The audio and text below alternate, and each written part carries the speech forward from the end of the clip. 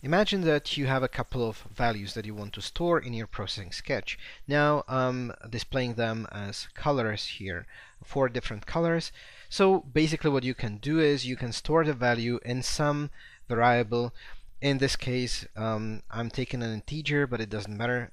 This is just some representation of a value. So I have 4 different variables to store the values. This is still fine if you have 4 of them, but imagine that you're having thousands of them. Of course, you're not able to name every single variable a different name. It would be much more comfortable to store the variables or the values in one variable, which will somehow let you choose which sub-value you're going to pick. So again, if we have 4 colors, then imagine that you have these 4 colors in one variable, and you will only say, give me the value on the position 3. So this is actually an array. If we have 4 variables here, this is just one variable, and it is declared this way. So first of all, you need to define what is the data type that you want to store. Usually they are just primitives. For these basic arrays, they are just primitive data types, just like integer, byte, long, float, double, character, and also string. But of course you can have an array of basically any data type. We don't know other data types yet. Well, actually there is a boolean as well. So this is how you say that this is not just a typical integer, but this is an array.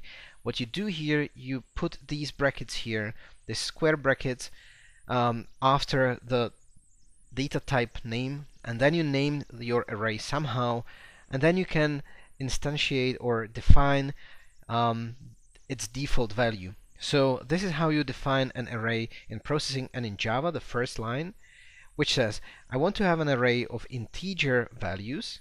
So integer goes first, then 2 closed brackets, 2 square brackets, then the name of the array. I'm using the word array, but you can give any name to your array, it doesn't matter. Again, arrays have the camel case naming convention, and then you can define also the default values for such an array. And here I have 4 different integer values.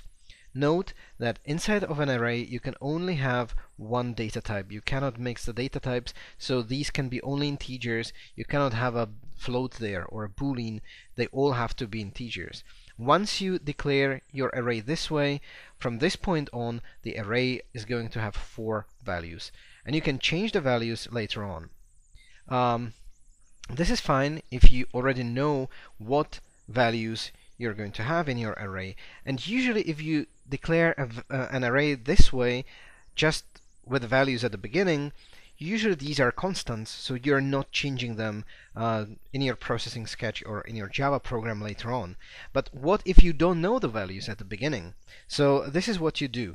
You declare your array this way. You say again integer, which is a data type, then 2 square brackets, then you give it certain name. So again I use the array, and then you say that you are actually creating a new integer array with 4 empty values.